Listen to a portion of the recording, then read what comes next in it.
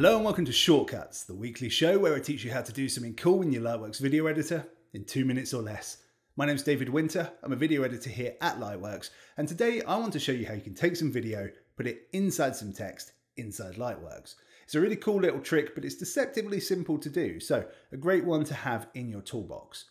Now, before we get that 2-minute timer up on the screen, I do want to let you know we have a Shortcuts exclusive offer on right now on people interested in purchasing Lightworks Create. I'll put the details for that down in the description below, but you could save up to 50%. So really great deal. Make sure you check that one out.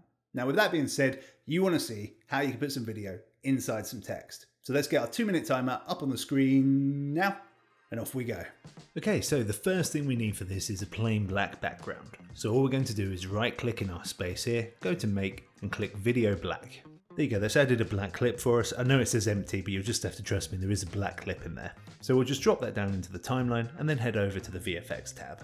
All we want to do now is add a quick text effect. We've made videos covering this before, so I'll link to that down in the description. So we'll give our made up film a quick title here, and the trick to this is really making sure your text is as bold as possible and as big as possible, so that video can really show through. I think this font I'm using is one I downloaded from the internet, as you can use any font that you have installed on your computer system. So with our text in place, we'll go back to the Edit tab, right click on the timeline, go to Tracks and click Add Video. Now we've got a second video track, we'll just drag some footage down here from our clip selector onto that track. So back to the VFX tab, click the plus button to add a new effect, head to Mix and choose Blend. Once that's on your clip, you're going to want to stick around in the settings part of your VFX tab, click the drop down next to Method, and simply choose Darken from the options. And there you go, you can now see your video through the text. If you stick around in your VFX settings and then click on the video track that your clip is on, you can adjust the opacity of the footage up or down to go back to plain white text or whatever colour your text was, or back up to having the full clip showing through. There we go, some video inside some text as promised. Now, something I want to note here is that question came to us through Reddit. Now, we don't have an official subreddit that's controlled by the company, but there is one that's run by our fan community, and we do try to engage with it where we can to answer questions, post cool guides, things like that. So if you look for r/Lightworks, you'll find that subreddit. Great resource, great place to post questions that you have.